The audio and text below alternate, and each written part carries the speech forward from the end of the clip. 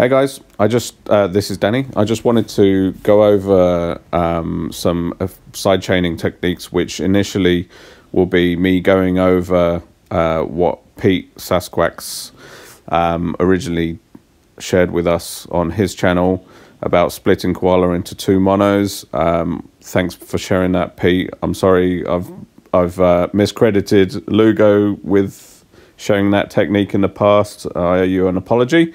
Shout out to Pete. Check out Pete and Lugo. I'll put links to their tutorials down below. What Pete didn't do was go from scratch, so I'll do that quickly. But then after that, I'm going to go off in another direction because Pete used Sidekick to fake sidechaining. What I'm actually going to do is use the free Rough Rider plugin to do actual like live sidechaining, so it's not like a predefined pattern. I'll get to that. So just before you get confused, what I've got here is my mic on the left and the red Rough Rider, which you can pretty much ignore, which is why it's red, is just I've got myself sidechained. The voice is sidechaining off the master output, just so when I've got a beat playing, it ducks out the way while I'm talking, so you can actually hear what I'm talking about. So this is just like a super quick little beat I just started just for this demonstration purposes. I fed in a audio kit synth 1 to make that little synth thing, and I put in a beat. Now what Pete did was put Koala in the first slot. I always like to use it in the effects slot because it means that I can easily either put something above it or put a bus above it in order to get new sounds into Koala. So I always put Koala in the second slot. So from there, what we quickly need to do is start a new channel.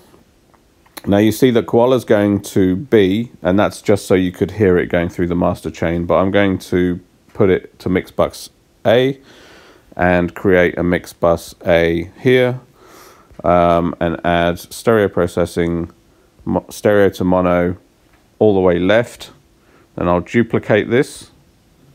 I'll do the same thing all the way right. Now what that means is that everything coming out of Koala is now coming out of both of these channels, left and right. So I can rename this if I really want to, Koala L and Koala R. Okay, I'm throwing in a quick edit here because I did something a bit confusing.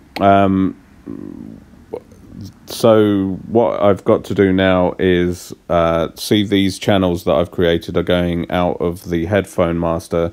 First thing, I need to put it into mix bus B, so that is going into the one that is using my ducked vocal. From there I can play it.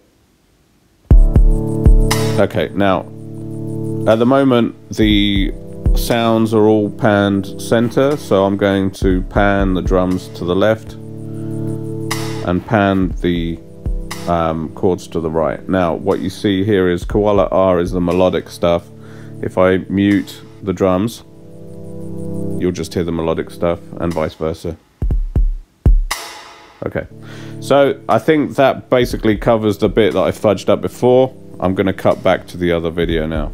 Now what I want to do is the only kind of downfall to this technique is that obviously it means everything's coming out mono. So I like to sometimes on the melodic stuff especially put a wider plugin, which is free, and I'll just turn that up. It just a little bit, it adds a little bit of stereo space to the thing that you made mono. I won't add it to the drums. Now, next thing is we're going to put a Koala, not Koala, it looks like a Koala, doesn't it? But a Rough Rider instance onto here. Now, at the moment, it's just not doing anything. So what I need to do is with a multi-bus audio instance, put in the Rough Rider sidechain. Okay, so if I turn sidechaining on, now you'll see that it's actually ducking along with a kick. All right. Now let's see if we can make that more obvious.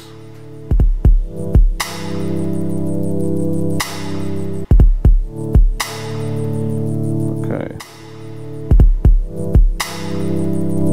All right, so what we've got here is that the kick from the left channel and the snare actually, but it's just not really triggering the sensitivity. I did another video about actually isolating the bass frequencies into a sidechain, because Rough Rider only lets you do a high pass filter. If you want to isolate the kicks, you need to use a low pass filter, which involves adding another bus, which I've done in another video. So so now you should be able to hear that. It's definitely ducking every time the kick hits, right? Okay. So what I actually wanted to get to was, now that you understand that left is sidechaining to the right and it's not being triggered by the pad itself, what I've discovered is a cool technique with Nurack. So if I go to Nurack Midi, what I want to add is dynamic velocity control. So what that's doing is, that's why I showed you the Rough Rider stuff. This threshold attack release sensitivity is basically the same or similar to the compressor itself. So depending on the sensitivity, what I'll do is I'll show you. I've got a Midi CC generator, and I want this automation lane here, or this velocity control, to control the value of CC1, or like the first value of the generator. So let's say that, right? Now, at the moment, the bass level is what controls the bass level, right? So when I say bass, it's like not BASS, but like the low.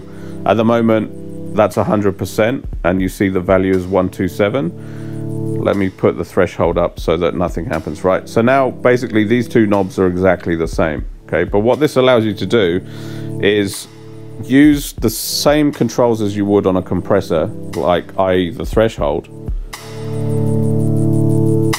to actually start moving knobs around, okay? So what I'm doing is that the kick, you see that it is actually triggering on the snare, but just not as hard as the kick. You see the kick is going from 68 to 127, right? Now, you can change the release if you want it to release slower or quicker. Okay. Now, and the attack and the sensitivity. 0 sensitivity. Okay, so that's like basically multiplying the effect. And if I click invert, it'll go down instead of up. So what this allows you to do is control basically anything that is MIDI controllable with a sidechain compressor. Instead of CC1, I'm going to change this to CC. Let's see what I've got it mapped as. So for example, let's go to perform tab, settings, MIDI, map MIDI. Okay, so I've got the effects here going from 22 upwards.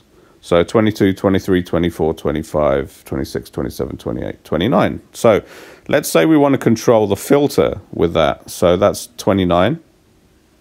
Oh, actually, I'll just click that. So let's change this to 29. Boop. And what I'm going to do is set Koala to be MIDI controlled by Nurack. And that should be everything we need. Now what you'll see is that you see that filter is actually being controlled by the kick. Now let's turn the sensitivity up a bit.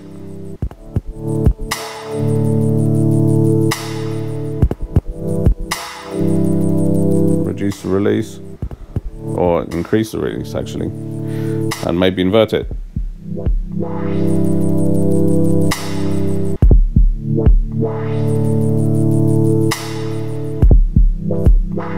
So that's cool, and that's actually also filtering the drums, which may or may not be necessarily what you want. So what we've got, I'll undo that, I'll get rid of the MIDI mapping here. Okay, and I did it with a filter not completely down. So what I'll do instead is I'll add just to the no, wrong channel. I'll add to the pad channel, I'll add a Koala effects, for example. Okay, so now Koala effects, I want to automate, let's say using Nurack. I'll do the same thing, I'll do a filter, and we can actually probably just click learn. There we go. So that went to 29 channel 1. Now you see that filter, we can now edit how much it goes down and the attack and the release. Let's make it release quicker. And see, the bass wasn't at 50%, so that's why it's going, it's not completely flat.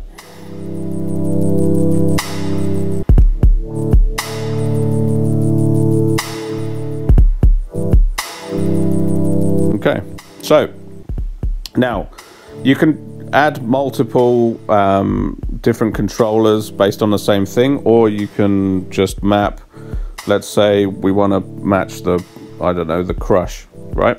Learn again, it takes it in. Now you see it's doing the same thing. Now we can change the range or invert the range.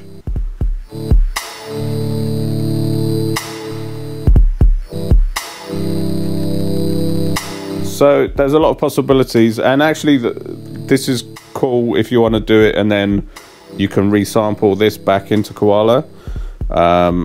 So you've got the affected sound as a separate thing. I won't go into too many tweaks on here, but basically you can then send that controller or any other controller, so we can have automation lane B and C. Oh no, it's still happening. Okay, cool. So now B can have different settings. You can actually have a different input too, but you can basically set this to another channel. This one I can control value 2. So it's using the same drum signal, but this one I'll have going up instead of down. Let's see.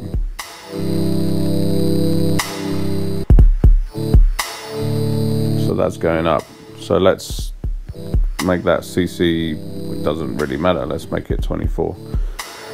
Okay, so now here, it's still coming through here, but let's say CC 24 on this one.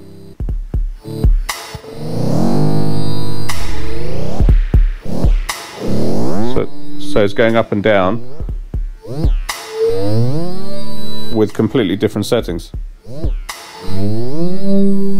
So that gives you a lot of options to like do some crazy sound design. Just changing the release, the attack.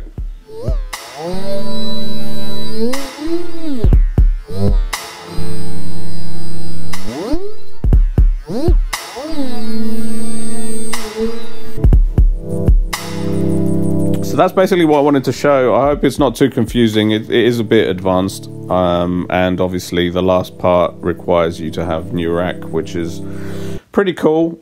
It's got some, it's, you know, it can be a bit confusing. It's got some good stuff in it with this, and some MIDI automation stuff, which I can show in another video, but this is going on a bit, so I'll probably edit some of it out. Yep. I'll put this on my YouTube and share it on the Koala page. If you've got any questions, drop them below. And thanks for watching.